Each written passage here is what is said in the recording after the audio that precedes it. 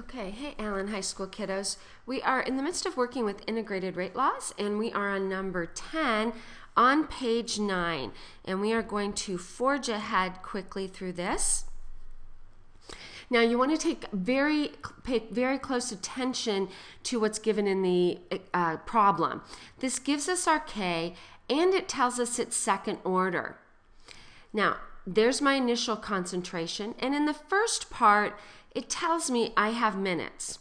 So the first step that you want to do is write the equation that you're going to be needing. So I'm going to need my NOCL at time t. This is my integrated rate law for second order. Okay, so you want to make sure you grab the right formula. So that's going to be one step. Now, you've got to be very, very careful when you're working these types of problems, because take a look at this. My K's given in seconds and my time's given in minutes here. So you need to convert those minutes into seconds, and that would give us 900 seconds if you do that conversion. Now, with that under our belt, we're ready to start. So this is my unknown, NOCL at time t. Is the unknown. I'm going to plug in K, 0.048. Now that I've made sure that it matches with my t, I'm just ready to do a little bit of algebra. So really, that's all there is. These aren't hard as long as you realize that you're dealing with the integrated and not the differential rate law expression. So if I solve for that, my unknown is 0.0219 molar after 900 seconds. That's how much would remain. Now, the next one is similar, except it asks for time instead. But we're going to be using the same formula.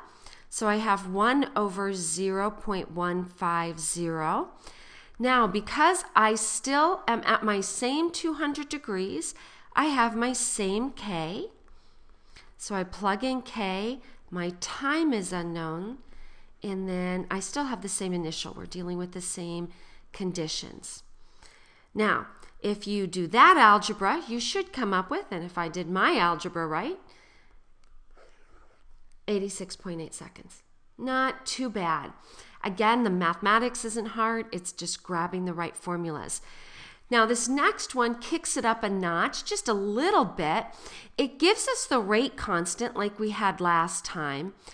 What it doesn't do is give us the order. So we have to figure out the order. And this is where having units on the rate constant is going to give us that critical information that we need. So remember that the units are always time to the -1, molarity to the minus overall order -1. Now, if molarity is not showing up, that must mean that my overall order -1 is equal to 0. And if I solve for that, it means I have a first order reaction. So now I know what formula to pick up. So it's going to be natural log of C4H8. Now this is a minus KT plus the natural log of my C4H8 at time 0. My initial, this is at some defined time t. Now, be careful. This said that 1% decomposed. You want to be very careful to distinguish that from how much is remaining. What we want here in our formula is our remaining. This is how much is left over at time t. So this means that if 1% decayed, 99% remains. And so we need to take 99% of our initial. Unfortunately, they don't give us our initial. So we need to set up a mathematical relationship that we can use to substitute. And this gives me 0.99 times C4H8 at time 0. So 99% of my initial remains. Now, there's a couple of ways you can do this. You can actually substitute in here the number 1 and the number 0.99.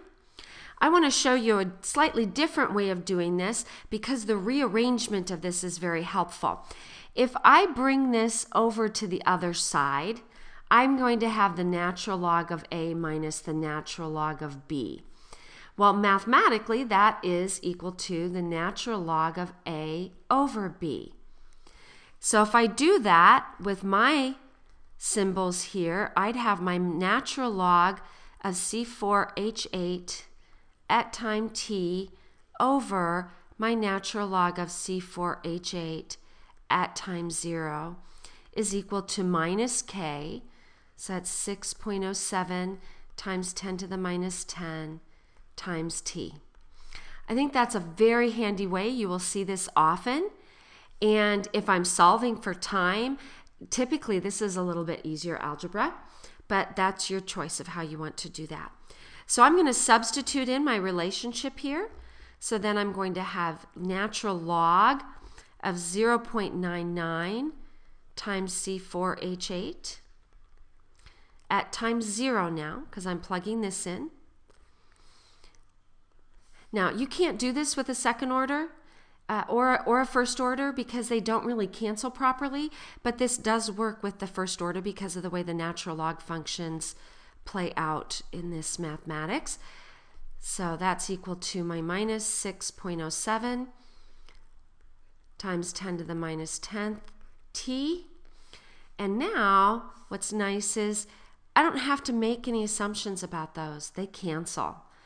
And if I do that algebra and solve for that problem, I'm going to get time is equal to 1.66 times 10 to the 7th seconds. All right, that's going to be it for this video. And we have just a little bit left to do. The final aspects of this are pretty quick. So until we are able to pull this together again, this is signing off.